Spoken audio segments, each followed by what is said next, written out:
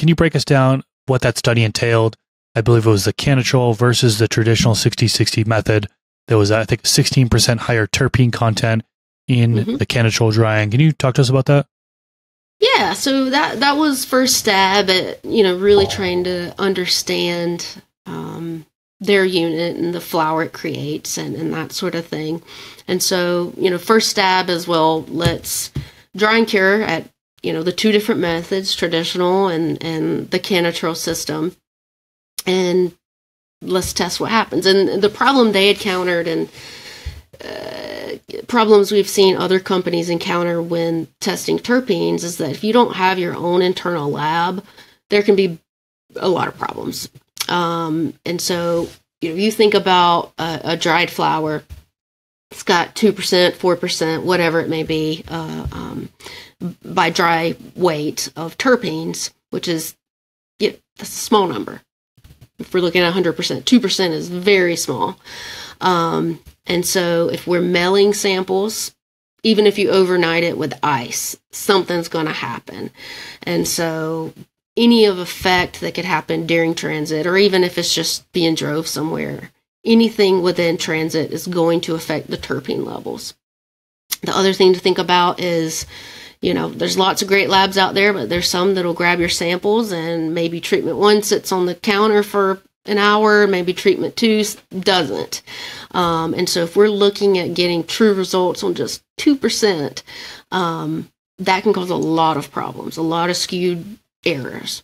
And so the way we overcame that is that we work with a lab, Katja, and I told them, I want to do the extraction at my lab, and then I want to send you the liquid, because the solvent's not going to lose terpenes. It's going to be true to what exactly it was the second I pull it from whatever treatment is in. And so that's what we send to the lab. Those are tested. And so we can have very accurate results. And then, of course, have duplicates to make sure there's no off problems.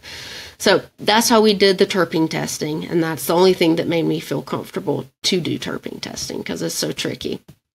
But yeah, so getting results back from 7 days traditionally drying and 7 days in the Canatrol, that's the results we got. The other thing that you got to be super careful about and ask questions when you're looking at any study like this is, well, what was the water content? Because that can also skew the numbers.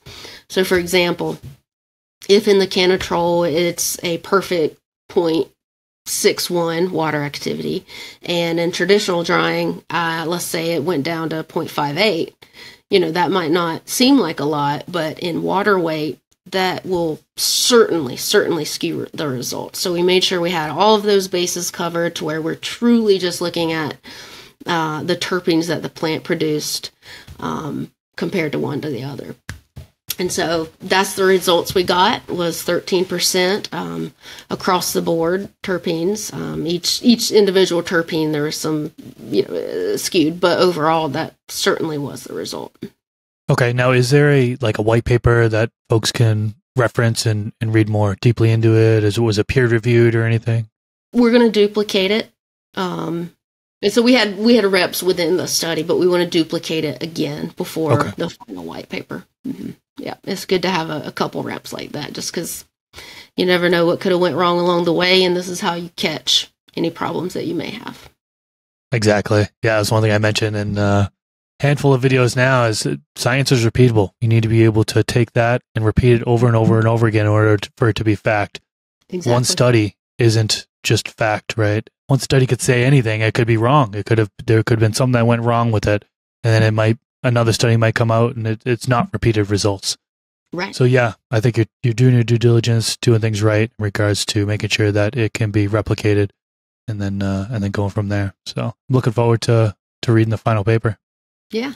No, it was great results. I was impressed. This clip is brought to you by AC Infinity. Use discount code MrGrowIt15 to save on any of their products.